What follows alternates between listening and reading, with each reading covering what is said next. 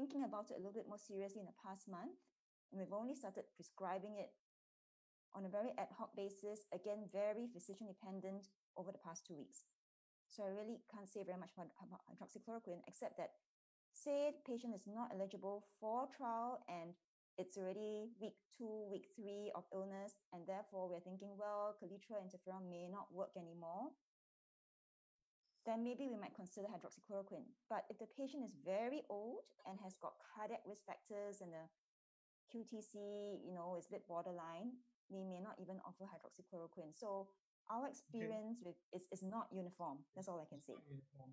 And there are a lot of questions about therapy. So I think people ask about antibiotic. I think azithromycin has been tried in combination, hydroxychloroquine or chloroquine. Yeah, there are comments about convalescent plasma as well. So I think the summary is that all this are not evidence-based. It's quite anecdotal. The evidence so far is quite mixed. The recommendation so far is that if you want to start this therapy, it should be discussed in patient and probably started as a protocol so you can collect data and show whether it's useful in the future, including some of this traditional Chinese medicine that has been tried and used across China. I think we need much more data to show usefulness. I think we really don't know. I think what Dr. Zhou said is perfect. Beyond supportive therapy is Star Trek zone. I think we're not sure. So I want to move on a little bit. There's this question popping out about, I saw in Dr. Zhou's slide, hypertension patients consist of 50% of this group of patients. And what is your advice? Should this group of patients stop their ACE inhibitor because there's some association with ACE inhibitor use ARB as an entrance pathway for the COVID virus? I wonder whether Dr. Zhou or Dr. Koji has any comments or advice to the audience regarding hypertension and COVID. Dr. Zhou first. I have some kind of slide. Yeah, Dr. Koji, you want to share your slides? If possible. Is that okay? Yeah, okay. So maybe just 1 or 2 slides on this topic. Yes, just because I am representing the cardiovascular pharmacotherapy. Well, just I will speak about briefly about the antihypertensive drugs and COVID-19.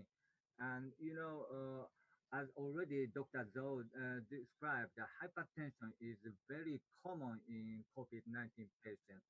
And also that the 48% of non-survivors had hypertension and 23% of survivors have hypertension.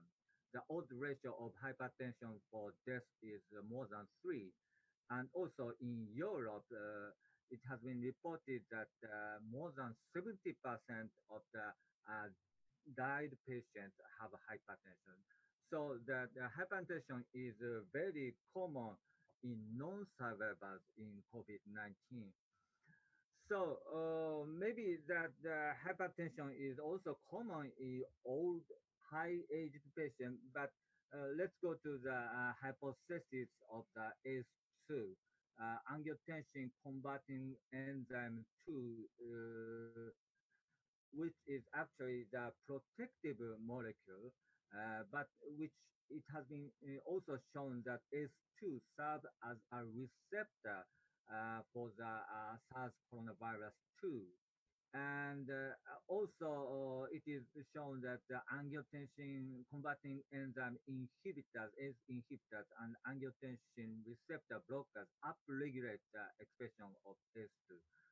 So this fact led to the hypothesis that the patients receiving ACE inhibitor or ARB are more susceptible or more opportunity to be infected by SARS coronavirus 2.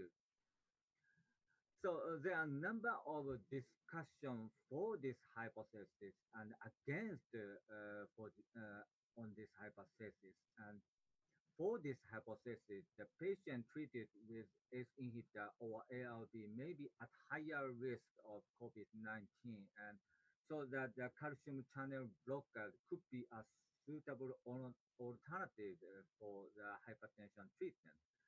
On the other hand, at present, it is unclear whether the hypothesis could be applied to humans. Therefore, ACE inhibitor or ALB should be continued until further data are available.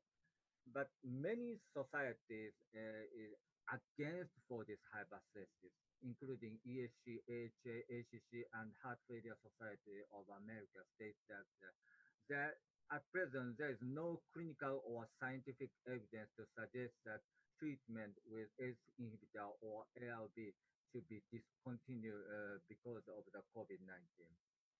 But very few data are available, but one published data is available on the use of ACE inhibitor and ALB. And the title of the paper is The Cardiovascular Implications of Fatal Outcome of Patients with Coronavirus Disease 2019, COVID-19. And basically, in this paper, the elevated troponin T levels are associated with death. So if the troponin is high, the mortality is around 60%. And if the troponin level is normal, the mortality is around 9%. And with the use of ACE inhibitor or ALB, the high elevated troponin is 21%, and normal troponin level, the use of ACE inhibitor or ALB was 6%. This was a significantly different. P-value is 0.002. And also the mortality rate, the use of ACE inhibitor or ARB was 37%. And if the patient did not receive this drug, the mortality is 26%. This difference is not significant. But the elevated troponin T levels in patients receiving ACE inhibitor or ALB might be attributable to that the heart failure patient often receiving this drug.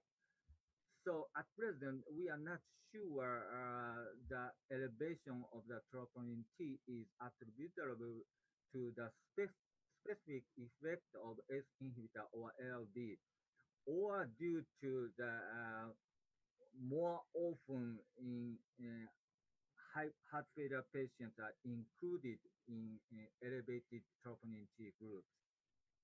So this is a tentative conclusion, not conclusive, just a hypothesis. At present, there's no clinical evidence to show that ACE inhibitor ALB results in fatal outcome in COVID-19 patients. Right now, the clinical trials are ongoing, but we cannot rule out the possibility that these drugs will increase the susceptibility or opportunity to be infected by SARS coronavirus 2. So, and also the hypertension or heart failure are also common in high-aged patients. So these patients need to be carefully followed up on COVID-19. And lastly, this is my personal perspective to be discussed. If the patient, hypertensive patient is stable, I would say just to consider to change ACE inhibitor or ALB into other drugs. But the heart failure patient, and apparently there is a clear evidence that ACE inhibitors or ALB are beneficial for heart failure patients. So at present, we should continue this agent. That is a personal perspective, but we need further evidence for that. Thank you very much for your attention. Thanks, Prof. Koji. That's very succinct. Can I just have a quick word from Dr. Zhou Ning? What is the practice in China? Do you switch the patients away from ARBs or ACE inhibitor? Yeah, that's a very controversial topic. So we never stopped the use of ARB or ACI for those hypertensive patient or the heart failure patient of the COVID-19 patient. So we still continue to use these drugs in the COVID-19 patients. Yeah.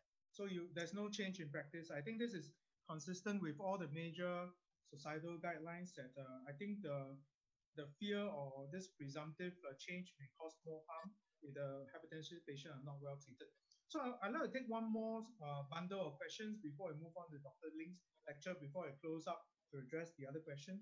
The next bundle, which I'll ask opinion from the faculty, especially Dr. Zhou, is how to tackle troponin T, BNP, and tying with ECMO use.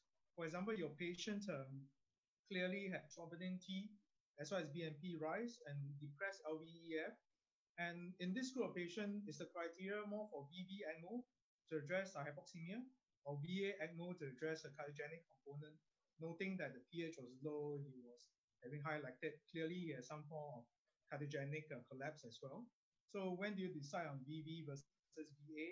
Do you do troponin T or I as a routine for all cases, and only if positive do the BNP, or is it routine for all patients, or only for the sick patients? Dr. Zhou? Yeah, that's a very, very important, also very interesting problem. So before we did the implementation of ECMO for the patient, absolutely we need to test the echo and the ECG and also the BNP troponin for him.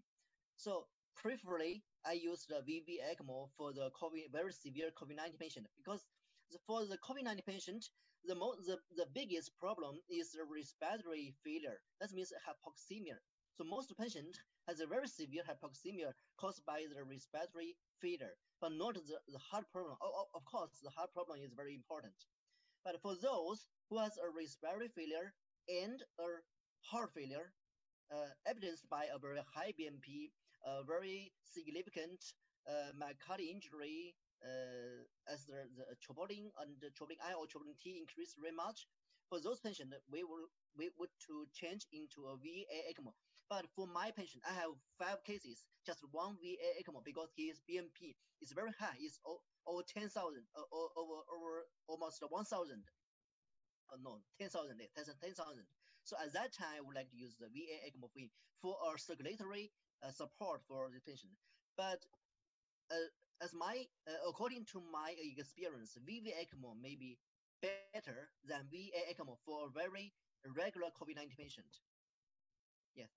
So it's also easier to use less mobility, and potentially you can consider a wake and then extubate this group of patient if the VV ECMO does the oxygenation well for this group of patient, more comfortable for them as well. So there's a lot of other questions. Just to prime my faculty, they are talking about what is considered adequate PPE for frontliners. China has a lot of experience, and you have a lot of frontliners who are infected. And I think there's a lot of myths out there about what is considered adequate PPE. This part I will probably get Dr. Ling as well as Dr. Zhou, as well as Dr. Lam to share their experience about what do you feel safe as a PPE for healthcare workers. So we'll start with Dr. Ho first.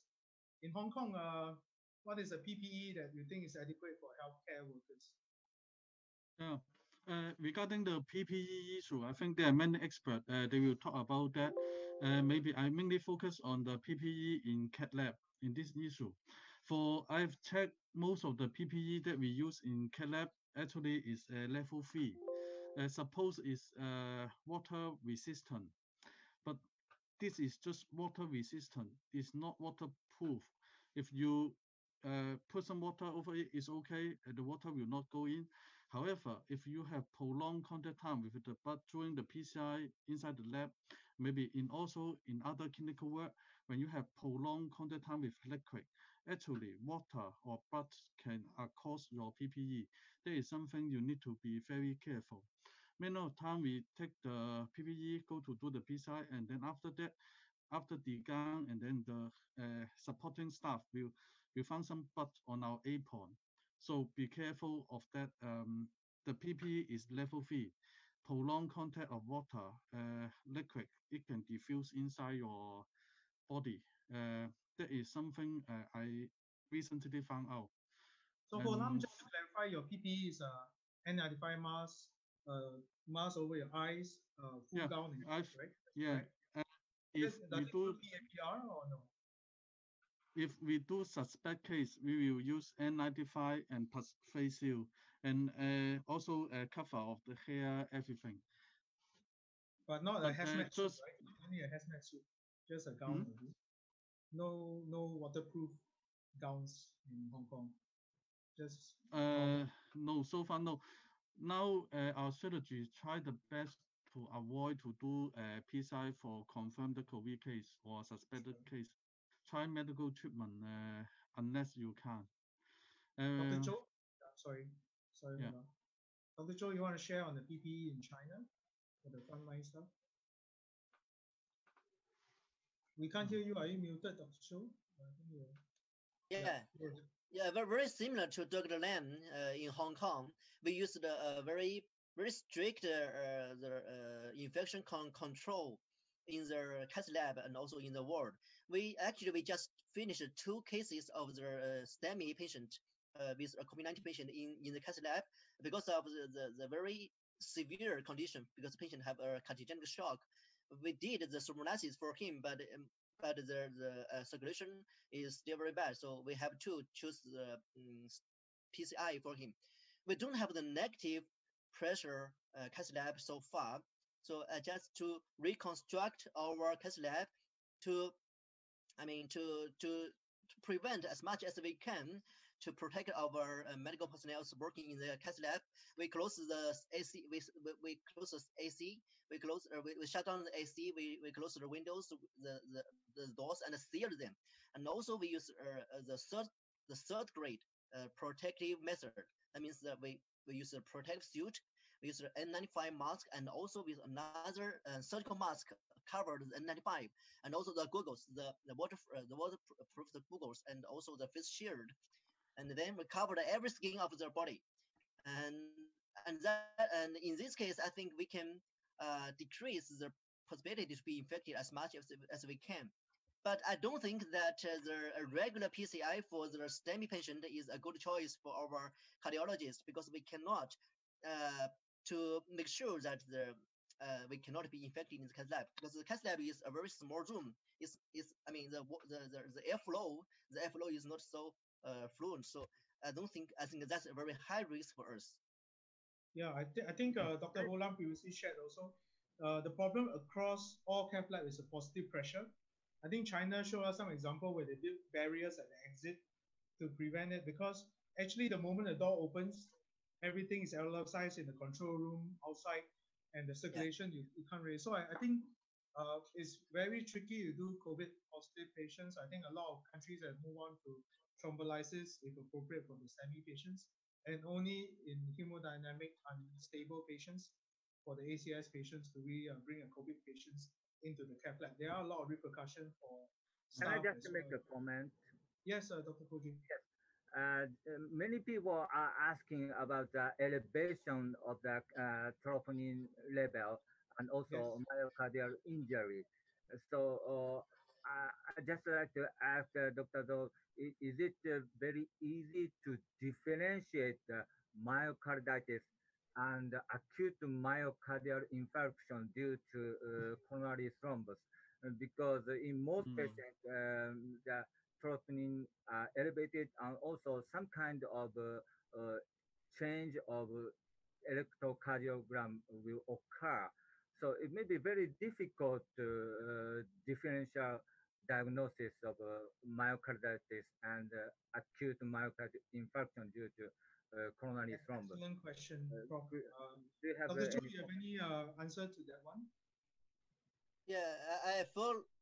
I fully agree with Dr. Koji about the differentiation of STEMI and the increased troponin I or troponin T induced by the hypoxemia, because that's very difficult for us to do the angiography very emergently. So we use the echo, we use the ECG, and also we use other kind of the examination to differentiate why the patient have a myocardial injury. Is due to the primary coronary heart disease, or is just a secondary phenomenon caused by the hypoxemia or the infections. So that's very difficult for us to differentiate. So it need a very comprehensive judgment. do you see in those troponin positive patients ECG changes of pericarditis or ischemia, or is it very non-specific? It's not very so common. I mean, we already finished the analysis of the patient with a normal ECG when they has a very high troponin I, and we found that around 30%, only 30% have a ST elevation, but most of them are ST depression. So, ST depression doesn't make many sense, because the hypoxemia infections and the other kind of the like heart failure, some patient with heart failure can also have a ST depression. But for those has ST elevation, we need also think furthermore, like is it a myocardial infarction or is it a myocarditis? A lot of myocarditis can also have a ST elevation, especially for those familial myocarditis. This patient is a inflammatory storm. The inflammatory storm can also lead to myocarditis, especially for those very young patients. Be very, very careful. If you find a ST elevation in a very young patient and the troponin is extremely higher, so be careful. Maybe it's a familial myocarditis, because the differentiation of familial myocarditis is very difficult, especially for those you cannot tell whether it's a myocarditis or whether it's a coronary heart disease. That's very difficult to tell it. There's an interesting question from Alan Fong, Malaysia, addressed probably to Dr. Zhou. So, Wuhan now is lifted its lockdown. And of course, everyone is waiting to see whether COVID can get back to China again. What are the measures? For example, do you PCR test every case that comes to your cardiology clinic, or for elective PCI now, or for elective surgery? Do you do routine tests for all patients requiring procedures now, even if they're well? That's very interesting. So far, we already returned to our regular clinical work. So at this time, for any patient who need to be admitted into our ward, they need to be tested by the virus as well as the antibody before the admission. That's just for sure they are not the asymptomatic infections. Some of patients who actually is a virus carrier, and this patient is also infectious. I don't know how infectious they are, but they are infectious. So to prevent the spread of the virus, we need to be very, very careful to do as much as we can for the virus test for those patients. And so China function that's also very important for the protection of the virus. Test as much as we can. So I know China function on test, and I think Po Lam tells me Hong Kong function on mask. Everyone must put on a mask as well. Anaruk from Thailand is asking about, just to clarify, Dr. Zhou, positive pressure in the cath lab. So you shut down the positive pressure and do full PPE before you do COVID patients? Do you turn off the positive pressure in the cath lab before you do patients? COVID positive, Dr. Zhou? You mean turn off what? The positive pressure in the cath lab. Do you shut it down? Shut it down, yes, shut it down. Okay, so you shut it down. Okay, yes. Good. I think there's actually a lot of questions that I think we'll just take one more from Dr. Kenneth Kuo from Singapore, asking, should we do ECG in all patients who are under the swab and send home program? Dr. Ling, do you want to take that one? Should we do ECG for all the patients who require URTI, febrile, swab and go? No. I mean, of course we have to look at the patient. I mean, the quick answer is no. Okay, good. I like the but you got to look at the patient profile, right? If it's an elderly patient with multiple comorbids and if there is any evidence of cardiac symptoms, then yes. But if it is a young person, and quite a lot of our COVID patients in Singapore are fairly young without any comorbids, then there's no reason to do routine ECG just because they come in for acute respiratory symptoms. Yeah. There's this other side track question. Any precautions to be used during autopsy? Can I have one question? Yes, please, Prof. Yeah. Do you have Is anybody have data on the antibody against the COVID-19? So many people will check the COVID-19 PCR, but Europe or America are going to use antibody checking. So this is a great question, Dr. Ling. Do you want to take that? What's the value of serology on top of swabs? So far we have done some testing, and so to summarize some of the findings that was found was that so for serologies we've got IgM and IgG. Okay, so for diagnostics, really I don't think this is our take on it. For diagnostics, meaning that to diagnose someone as a new COVID patient, especially if it seems to be within the first 14 days of symptoms, the serology has not performed very well. The sensitivity ranges for IgG is less than 50%. For IgM is maybe about 80% towards the end of the 2 week. But if it is, say, beyond 2 weeks of symptoms, okay, and say your PCR is continuously negative, then there might be a role for serology, because the IgG positivity beyond the 12 to the 14 days of illness rises quite significantly to close to about 100% sensitivity. So to summarize it all, if it's very early on in disease, within the first week, probably no point doing serology. You're not going to get a positive result. And even if you didn't get a positive result, if you got a positive, good. If you got a negative, it doesn't exclude. But say if we fail to diagnose the patient with a positive PCR and is still symptomatic beyond 2 weeks, or the clinical picture is very like COVID, as in PCR negative, got fever, CT shows nodules, 2 weeks of symptoms, yes, proceed with the serology.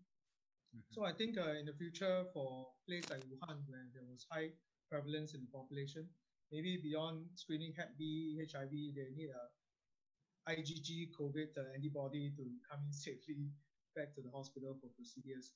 So I think we have a lot of questions, but I want to give some time especially for the Singapore audience and whoever is interested in the Singapore data, for Dr. Ling to do her presentation, to share the Singapore experience and some of our cross-sharing in Singapore.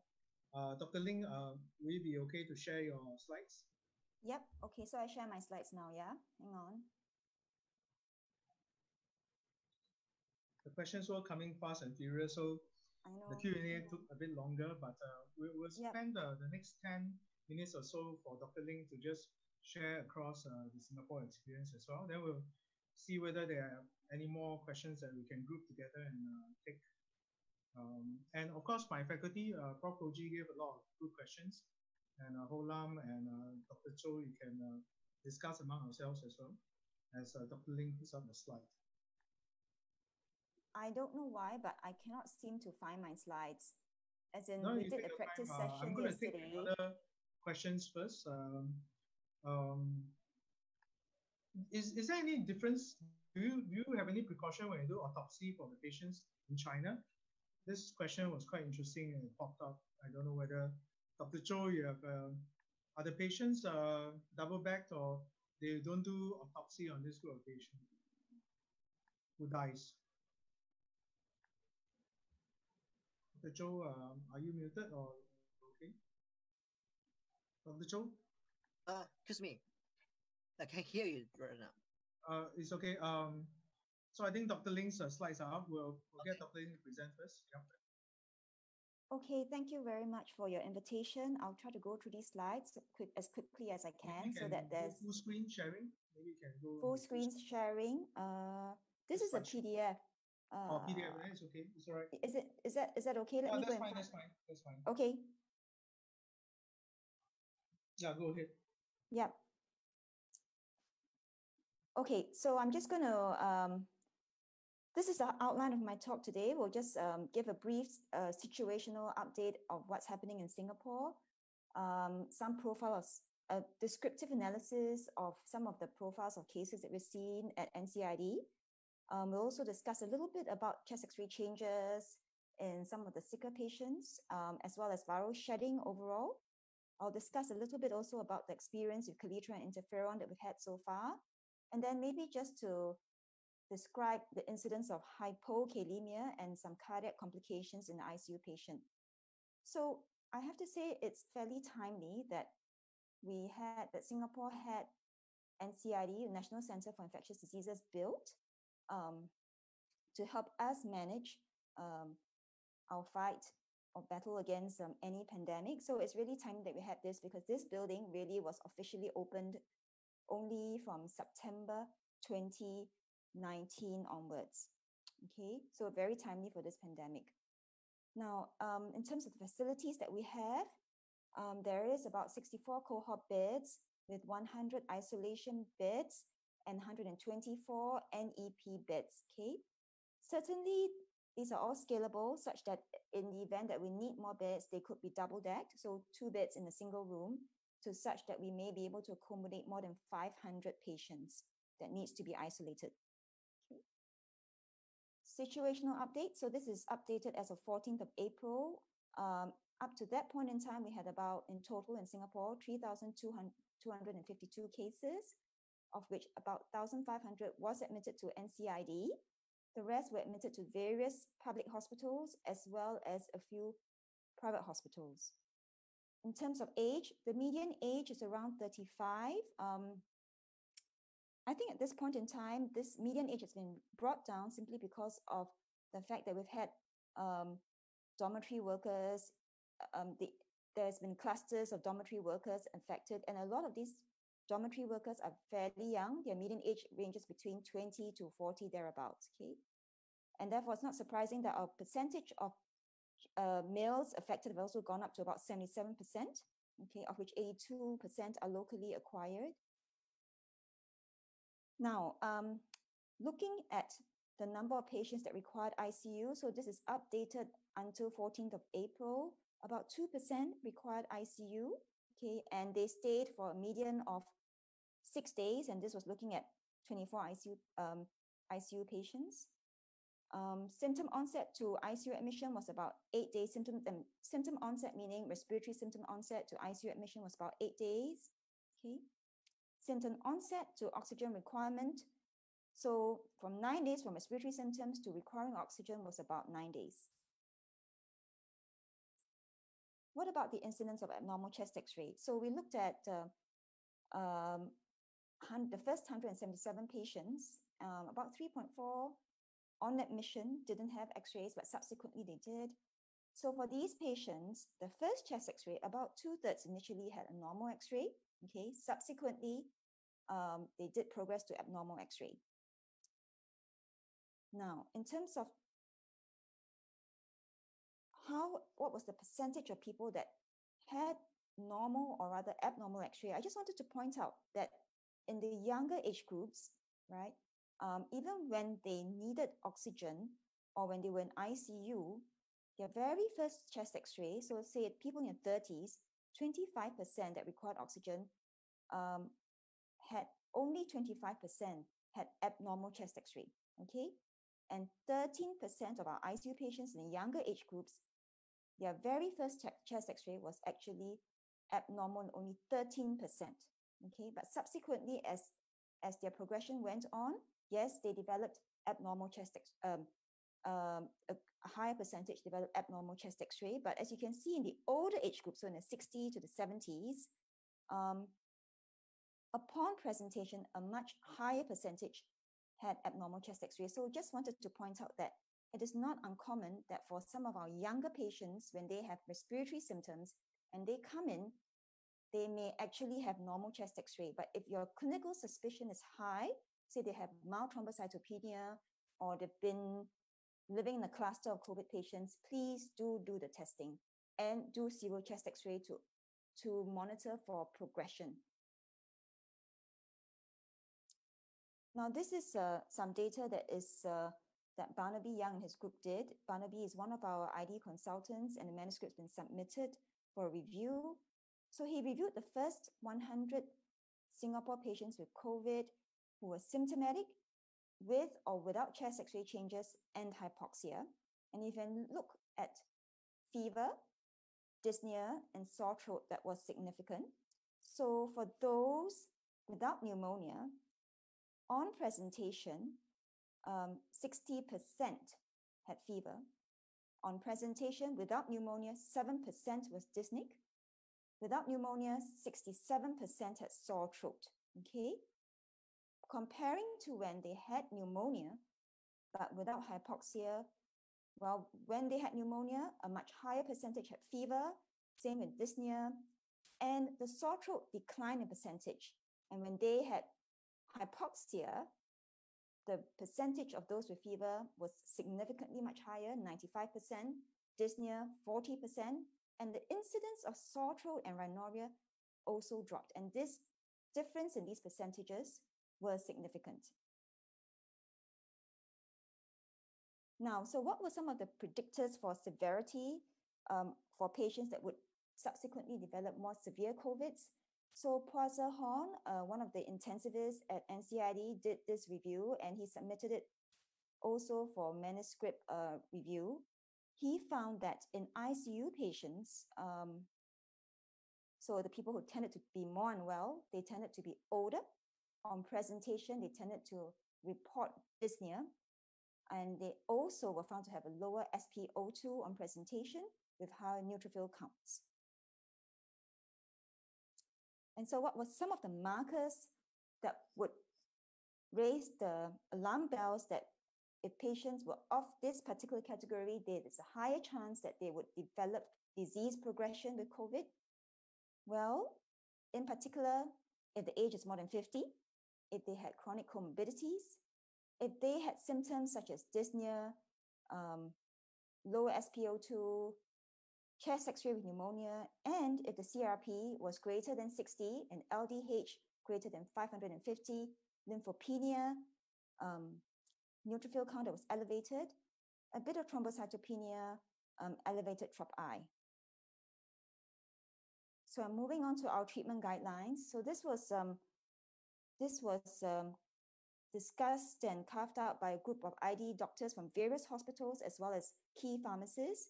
So the take home from our COVID treatment guidelines is that if patient is considered of a high risk of progressing to severe disease, but is currently not so severe, and it's early on in the days of illness, we will enroll in an RCT, a clinical trial first, okay? But failing which, if they're not eligible, then we'll consider them for Kaletra and with or without interferon, hydroxychloroquine, or we just observe, okay? Now, if they had presented a little bit later and they were more than 7 days from onset of illness, yes, we'll still try to enroll them in a clinical trial, but failing which, if they're not enrolled, we will do pretty much the same thing. Whether or not we offer convalescent plasma, well, plus minus. Now, if they're already in ICU with severe disease, then yes, we will try to still offer clinical trials, but we'll try to recruit them into the severe Gilead trial, whereby there's a 100% chance of getting remdesivir.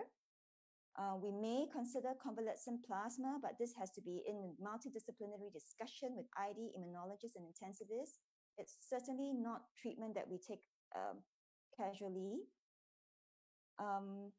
Now, if we feel that this is the second week and there's evidence that there's hyperinflammation syndrome, such as very high CRP, very high ferritin, and high fevers, we may firstly do an IL-6 level and consider offering tocilizumab. Again, discussed in a multidisciplinary setting. Now, we have had the most experience with Kaletra and interferon 1B for our initial first 100 cases. So Grace Hu, one of our pharmacists, looked at the first 43 cases, and this is what she observed. Most of these patients, well, 50%, were started on Kaletra within 7 days of symptoms. About 40% was also an interferon, okay? The median duration of Kaletra therapy was around 8.5 days. The median number of doses of interferon was around 3. Ideally, if the patient is able to tolerate it, we try to give them 7 doses over a period of 2 weeks. In terms of adverse side effects experienced by the patients, mainly a lot of GI side effects, okay, as well as abnormal LFTs, okay.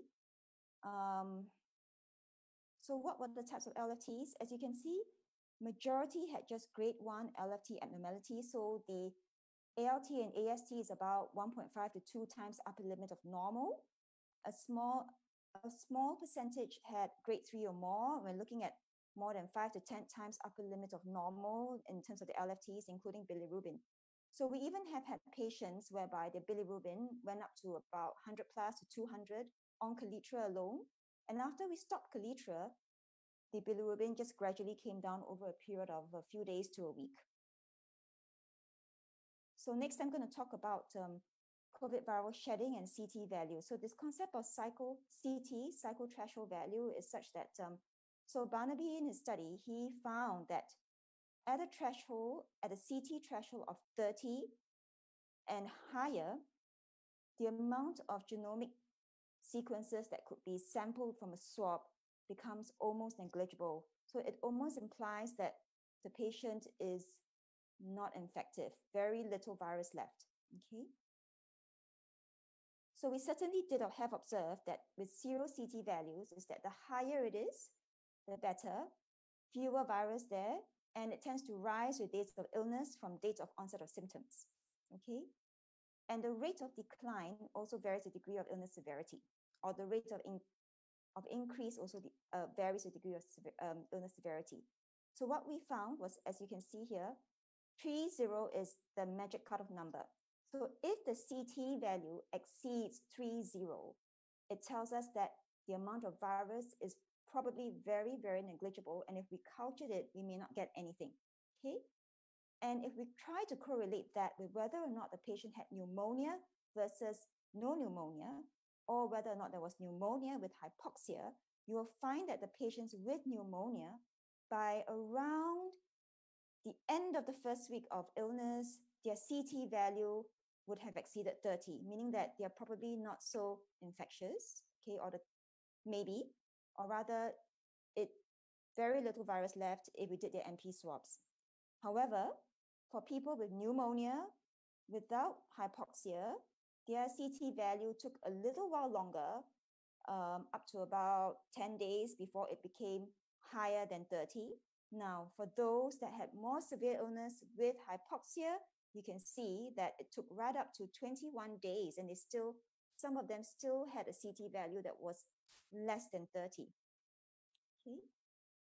So what does this mean for us in terms of clinical interpretation and implications for us on the ground? So how we interpret this is that usually at day 15, about 58% of our COVID patients will be PCR negative. So 58% could be discharged or de-isolated, okay? By day 28, 95% of our COVID patients will be PCR negative, and therefore 95% could be either be discharged or de-isolated from COVID wards. Okay, finally, last two slides. How about potassium? We have observed amongst ourselves quite a lot of low potassium in many of our patients, including the young ones. And when we talk about low potassium, a lot of them have potassium that's less than 3.5. And so you look at the percentages. The percentage of patients with potassium less than 3.5 ranges between around 29 to 60%, tends to occur at a higher percentage with the older age groups, more than 60. We can't explain why. There's not a lot of nausea and vomiting with these patients. Some do have diarrhea, but the diarrhea is not significant and neither is it prolonged. So we really do not know why they have low potassium. And what about cardiac complications? So on the general ward, about 80% of our patients are very well. Cardiac complications are hardly seen actually on general ward patients, but in ICU, we probably see it the most. So personal communications with Poisson, one of our intensivists, whereby he looked at 50 ICU patients. He tells me that out of this 50, 2 patients had atrial fibrillation, okay? 4 patients were diagnosed with a non-STEMI, and 2 patients were diagnosed with a type 2 MI, okay? Only 5 patients had a 2D echo done, of which their EF ranged between 40 to 60%, okay? And the range of TROP-I, if it was ever done, would be between 28 to 6,000, and this was only done in 17 patients. And if this was done, it would be done usually in the first week of ICU. and when you're symptomatic. So chest pain or hypotension, for instance. Okay, I'm going to end here. This is the last slide. A lot of the data that you see up there today is all collated and analyzed by these various colleagues from National Public Health and Epidemiology Unit at the NCID. I'd also like to thank Dr. Sean Vasu and Dr. Wong Chun Seong for the additional slides. And I would like to cap off by saying that I definitely agree with Dr. Zhou. You know, it is all about teamwork when it comes to battling the COVID infection. And we are so very grateful for the amount of support we've been getting from everyone in Singapore. Thank you. Thank you, Dr. Ling. That was fantastic. There's better elaboration compared to this morning's quick teleconference to Professor Liu as well. So can I say that we have maybe another 10 more minutes to go before I would like to close this session. I'd like to address most of the questions, especially those directed at Professor Zhou, because I think he has to leave sharp at 1:30 for another engagement as well. One quick question, do smokers have a more severe disease progression, Dr. Ling or Dr. Zhou? It's a good time for an anti-smoking campaign. That's very interesting because according to the former observation, we don't think that the smoker is more susceptible and more Please severe. Don't say that. You should say they are susceptible. Sorry. But we don't have that data, you know, should be scientific. Yeah, okay. Theoretically, the smokers are maybe more susceptible to the coronavirus, but we don't find any very solid data to support that a smoker is more susceptible. So be science. Hopefully we so far the hypertensive patient seems more susceptible than smokers. Professor Koji, any comments to that, or Olam? Yeah, I'm very surprised to see the last slide of Dr. Ling that out of 50 patients, 6 patients had a myocardial infarction. It's very high percentage. And how about in China? Do you have so many experiences of myocardial infarction in COVID-19 patients? And it's very frequent.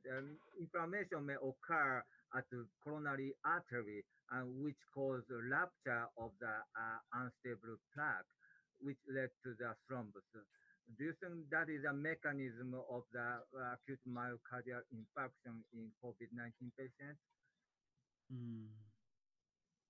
Dr. Zhou, you have any comments? What's the percentage like in China? Just finished the raw data analysis yesterday.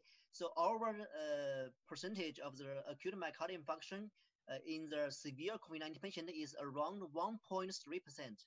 1.3%, okay. Yeah, 1.3%. I think it's very high and higher than the usual percentage, even 1.3%. Yeah, so 1.3% of all the sick cases or all cases? 1.3%. All the cases in my hospital. We have 1,400 severe COVID-19 patients in my hospital. How about this? What percentage in the ICU patients? What is the percentage of type 2 MI based on enzymes in the ICU group of patients? Yeah. Do you have data for that? We don't have very exact data in the ICU board. From February 10 to 31 March, we have 4 acute myocardial infarction patients in the ICU ward. During this time, we have over 70 patients monitored in the ICU. So 4 plus 4 out of 70. 70, yes. Okay. That's ICU ward. Dr. Lam, you have any data? Yeah, may I ask some question? Because I see Dr. Ling's slide also in Singapore. I think that maybe you also use hydroxychloroquine. May I ask Dr. Ling and Dr. Zhou, what is your experience with the hydroxychloroquine? Do you think it works? The drug hydroxychloroquine. Yeah, I have to say that we've only started to use hydroxychloroquine in the past 2 weeks. So we do not have, I do not really have enough experience to say that it works. Honestly, I think I don't know if it's going to work. Dr. Cho? Yeah, as I said, I used the hydrochloroquine in the ICU ward during the past 2 months. It showed that the hydrochloroquine might help for the severe or critically severe patient, but may not help in the mild patient. Actually, to tell the truth, I don't know. You see the treatment regimes, the way it's segregated, it seems as if people are saying we should start earlier rather than by the time they're sick. And I'm not too sure whether there's a lot of evidence backing which drug to start early versus late. And I think there's a lot of questions here about treatment, convalescent plasma, the role of prophylaxis for COVID exposure. I don't think we have enough data to, you'll be opinionitis here, so I'm very hesitant to give more guidance on therapy at the moment. I think we should focus. I think I would like to quickly summarize and then get everyone to say one last words, that we should focus on what we do know, which is that it's really a pandemic. We do need to test, and really isolate and quarantine the exposed group to prevent further spread. So flattening the curve, like what China did, what Korea did, maintaining a low rate of infection, like what Hong Kong is doing, or what Taiwan is doing in these East Asian countries, is what everyone should be aiming for. We shouldn't have a doubling rate of 2 to 3 days like the US or parts of Europe. That's the first thing. I think previously Holam keep talking about mask. So Singapore now is following suit. When the prevalence rate is high in the community, everyone should be masked up, protect themselves. I think that's fair. I think the healthcare workers and the community should band together to help with the effort. I think we are really frontline, and because we're frontline, the adequate PPE and personal standards of care should be enforced. We should really take good care of not just ourselves, our patients, as well as the team. Every time the rates of infection goes up, my fear is collateral damage for our cardiovascular patients.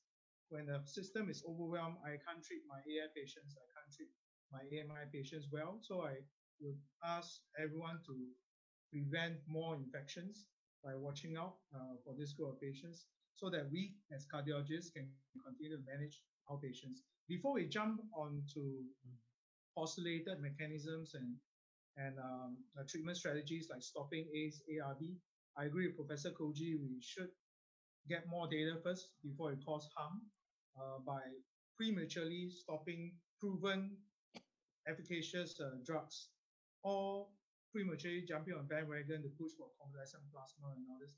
Every treatment has risks, especially in some of the more elderly patients. I think some of the antivirals and hydroxychloroquine can potentially cause harm in our cardiovascular group of patients. So with that, I'm going to go around and get everyone to summarize. We'll get Professor Zhou Ning to say something first before he leaves. Professor Zhou? Yeah, sorry, because I have another webinar at 1:30. So I'm so sorry for the because thank you so much for having me here, and it's my great honor to share my experience. Is bad or is good or is bad? The greatest concern of mine is to keep ourselves safe, right? So I hope everyone, especially for the frontline medical doctors like Dr. Lin, Dr. Ho, and Dr. Koji, please be sure to keep yourself very safe, and be sure to wear the N95 mask before you have a very close contact with confirmed or highly suspected cases. So that's very, very important. Before you take care of the patient, to protect yourself very, very well. That's what I want to say and want to share with you. Thank you so much. That's coming from personal experience when someone is recovered from COVID. Dr. Lam Ho, you want to have a final word? Actually, thank you, Jack. It's my honor to be here, and I'm very thankful and grateful to learn from all the experts. And very fruitful experience this time. Thank you. Thank you. Dr. Ling, your concluding remarks? Very grateful for this opportunity to actually share and learn with everyone. I've learned really so many things just by listening to your comments alone. I can only just echo Dr. Zhou. That seems to be what I'm doing today, echoing what his sentiments. yes, we have to protect ourselves. And I know somebody just recently reminded me that even if a patient is collapsing in front of you, do not rush in. Make sure that we have the correct protection. Make sure that we're properly protected. Put things on properly. It takes time to do that before we go in, because as frontliners, you know, if we are down, it doesn't do anybody any favors at all. That's all. Professor Koji, your final concluding remarks. Thank you very much for all. Discussion was very nice, and China, congratulations for China already overcome the COVID-19. Now the other part, the COVID-19 infection is increasing, so we need to learn a lot from your variable experiences. Thank you very much. So again, I'd like to end by thanking all the callers. I think we had 5,000 call-ins and almost 450 stay all the way to the end now. And that's quite amazing. So you guys, the faculty, as well as the presenter, Professor Zhou and Dr. Ling and Professor Koji has done a wonderful job engaging the audience. So I'd like to thank my faculty, thank the participants, and again, thank Roche for collaborating with APSC and ICT to jointly organize this educational webinar. We hope to do more useful webinars for the participants. So please log in and give us a suggestion on how to improve on this webinar and the type of topics that you want us to focus on. So with that, I would like to thank everyone. Keep safe, mask up. Okay. You can smoke now. Okay. Tobacco is safe. Well, thank you very much, guys. Bye-bye. Thank you very much. Thank you. Bye. Bye-bye. Thank you. Bye-bye.